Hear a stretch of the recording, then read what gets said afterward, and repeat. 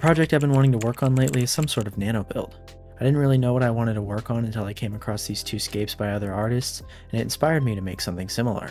So my plan is to take a 3-gallon rimless aquarium and add a sort of sloped boulder formation to it. I can then take spiderwood and weave it around the rock, making it look as though a tree is rooted around it. I want to give it my own twist though, so I'll make the tree sticking out of the water and add a little bit of riparian plant growth. Before we begin, make sure you hit that like button and subscribe so you don't miss future videos. As mentioned earlier, for this project I'll be using a 3-gallon aquarium rimless aquarium. Normally I would de-rim my own aquarium, but I wasn't able to find one that were the dimensions that I wanted, and I got this one pretty cheap. Anyway, the first order of business is the hardscape, which I'll be using some cerulean stone to create the boulder and spiderwood to create the tree trunk. In order to evenly distribute the weight of the stones, I'll add a piece of egg crate to the bottom of the aquarium. I then began scaping, using the largest elements first.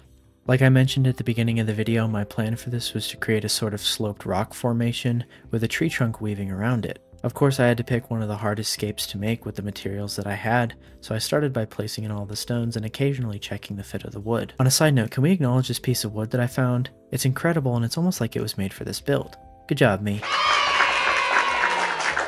Ironically, as perfect as this piece is, I still had a hard time working with it. Still, I did my best to create a scape that fit to the vision that I had in mind. As I'm sure you can see from the clips of how many times I changed this around, it wasn't easy. Still, I kept working and tried my best.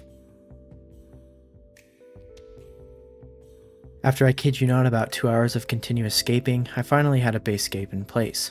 Doesn't really look like much now, but it gives me the perfect building blocks to create the look that I wanted. Adding smaller stones to fill in the gaps between the wood and other rocks will help fill in the scape and make it feel more solid.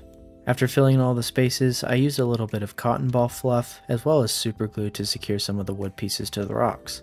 The reason I'm doing this is not only to create a stable scape that I won't mess up when working around it, but also because the wood I'm using isn't waterlogged, and if I fill up the tank now, the wood will float. I also added a bit of crushed up cerulean stone on top of it to cover it up. I then repeated this process pretty much anywhere where the branches touch the rocks. Also, it's important to use cyanoacrylate superglue as it's aquarium safe. Anyway, after letting the superglue dry, I started to pour in a layer of aqua soil sloped up towards the back. This won't be the primary substrate, but I need something that the plants can grow in.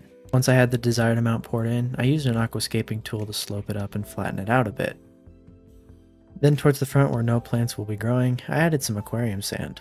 I added a decent amount and then dramatically sloped it up towards the scape. Doing this helped create an embankment look that I felt worked well for the idea that I had.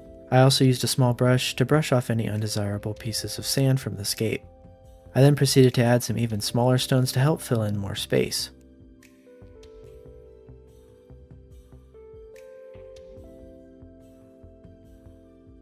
I also wanted to enhance that tree trunk rooting around a boulder look, so I added a few smaller pieces of spiderwood that I superglued into place. While adding these, I tried my best to pick pieces that formed around the rocks. Doing this gave everything a natural flow. Then I started to add some more smaller stones to the edges of the scape to help bring a sense of scale.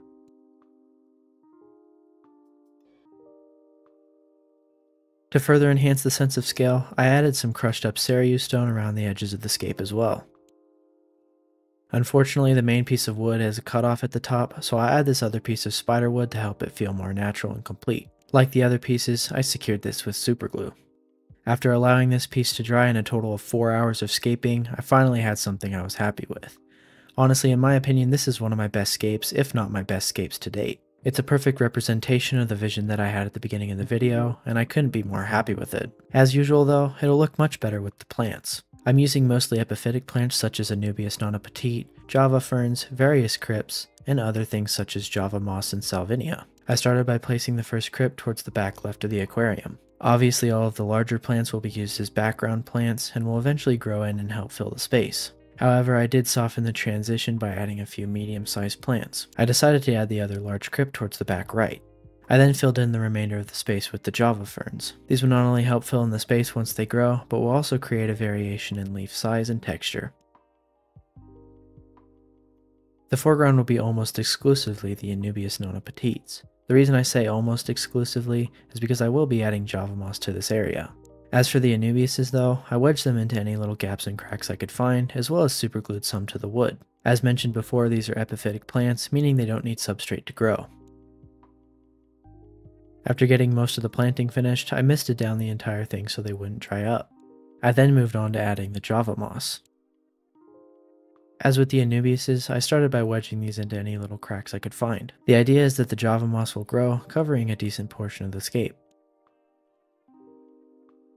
Again, just like the Anubiases, I had to use a bit of superglue to attach some of the pieces to the rocks as they wouldn't stay on their own. I then misted everything down again and started with the riparium plants. Pretty much the only plant I'll be using for this is a rabbit's foot fern. I made sure to add some sphagnum moss around it so it wouldn't dry up. Then to add a little bit of variation as well as some accents, I superglued some air plants to the scape. Bye, have a great time. They ask you how you are, you just have to say that you're fine when you're not really fine. Once the air plants had been added, I could finally move the aquarium to the NANO rack and fill it up with water. I tried my best not to disturb the substrate, but inevitably some of it got ruined. The final thing to do was to add the salvinia, thus completing the project.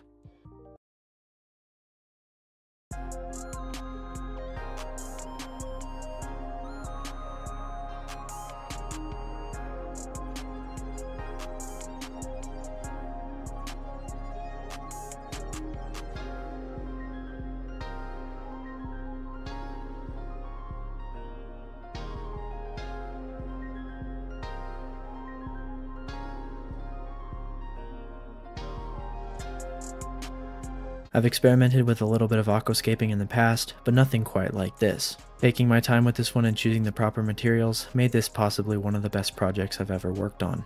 Something about the intricate scape growing around the rocks, all the way to the riparian plant growth at the top, makes it look like something straight out of nature. Obviously this is my goal with pretty much all of my projects, but this one definitely takes the cake and represents it the best. I had a really fun time making it minus the 4 hours of scaping, and I'll definitely be doing more in the future.